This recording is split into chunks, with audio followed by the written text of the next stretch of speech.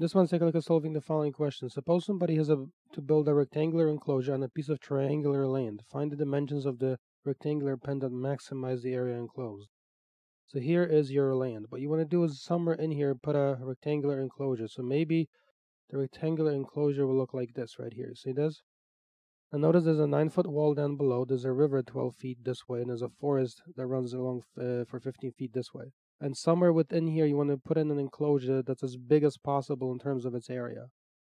So we have to start measuring things. And what I'm going to do is I'm going to begin measuring right here at this point, and this therefore is going to be x.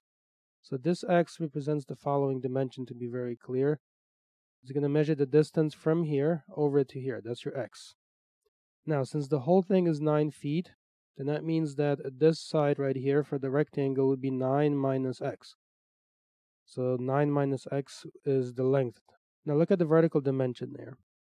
Since the whole river is 12 feet, then you can describe this vertical side of the right side of the rectangle there as basically 12 minus y, where y tells you the height of the rectangle, you see? So that's a piece of information. So by using that, what you can do is build the following. That area of the rectangle would be 9 minus x, this quantity here, and then you would multiply that by 12 minus y. Now this has two variables, x and y. I need to get rid of y as my variable here. So how can I do that? Within this picture, I have to be able to find some triangles. So since over here 12 minus y is the vertical side, that means this right here in this position, this is also 12 minus y. So then you have triangles. Take a look. Let me focus on this for a second. The horizontal side is x, and then this side here is 12 minus y, and then this is this way. See that? So that is a red triangle. So then what you can say is the following. Build a proportion that says 12 minus y is 2x, this way, so I'm taking the vertical side of the red triangle dividing by the horizontal side. Then I can repeat that for the much bigger triangle, the blue overall triangle. So that would be 12 from the river divided by 9 from the wall. Now the triangle is not to scale, keep that in mind, it's just a picture. So over here what I'm going to say is going to be 12 over 9 for that reason. Now I just have to transform this, so it's going to look like 12 minus y is equal to the following. So 12 over 9. Now I have to simplify this 12 over 9. Remember that 12 is the same as 3 times 4, correct? And then 9 is the same as 3 times 3. So as you can see, what I can do is I can cancel this 3 away with the 3 on the top. That gives a 1. So they go away, which means you have only a 4 here and only a 3 here. And then you're going to multiply this by x. So it becomes 12 minus y is equal to 4/3 x. Then what you can do is subtract 12 from both sides, for example. It's going to give you therefore negative y is equal to 4/3, and then here x minus 12, continue. Then you can divide through by negative 1 to get rid of the negative on the y. It's going to therefore tell you that y is equal to the following. Negative 4/3 x plus 12.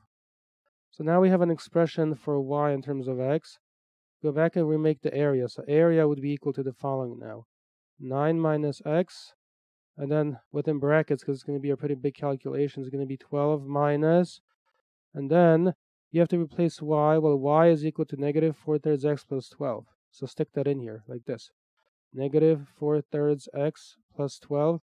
You have to simplify this a little bit. So a would be equal to 9 minus x, and then work within the brackets. So there's a negative in front of the parentheses within the brackets right here.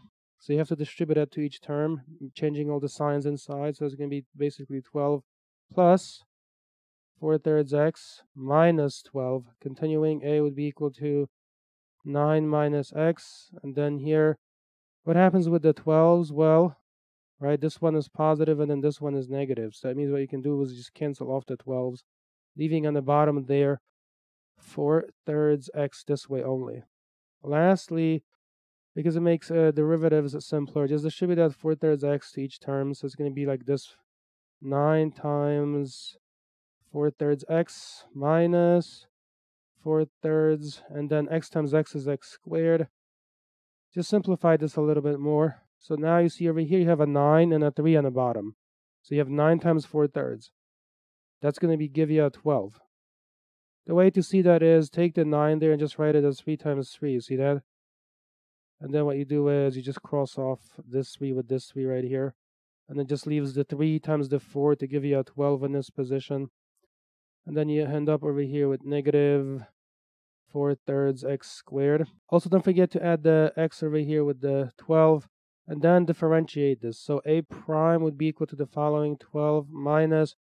Now, when you differentiate the x squared, you're going to bring the 2 down and multiply by the 4. Therefore, it's going to give you here basically 8/3 x. As usual, you set this equal to 0. So set it equal to 0. Then you have to solve this for x. So what that means in practice is the following: x is equal to, you subtract 12 and you divide by negative 8/3. In other words, you have negative 12 divided by negative 8/3 this way. However you choose to do that, using keep, change, flip, the usual, you're going to end up with the following value at the very end: 9/2. And this is in feet. So this tells you the value of x. Back in the picture, x therefore is equal to basically 4.5 feet. 9 divided by 2 is 4.5. So this is your x, which means that 9 minus x would be the dimension across the bottom there. That would be 9 minus 4.5, which would also be 4.5 feet. So the enclosure has, I guess, a base there of the 4.5 feet. Now you also have to find the height of the enclosure. So remember, this is equal to 12y, which means you got to find y first. So we're going to proceed as follows. Remember, y was equal to negative 4/3 times x. Now x is known to be 9/2, so times 9/2, and then you're going to add to it 12. Simplify this. Well, you have negative 4 divided by 2, that's going to give you negative 2. You have 9 divided by 3, that's going to give you positive 3, plus the 12, so it's going to give you now negative 6 plus 12, which is then positive 6 feet this way. So you know the value of y right here, which means that the vertical dimension here would be 12 minus 6, which is equal to 6, and then feet this way. So what this calculation is telling you, in other words, is the following as a wrap-up on everything.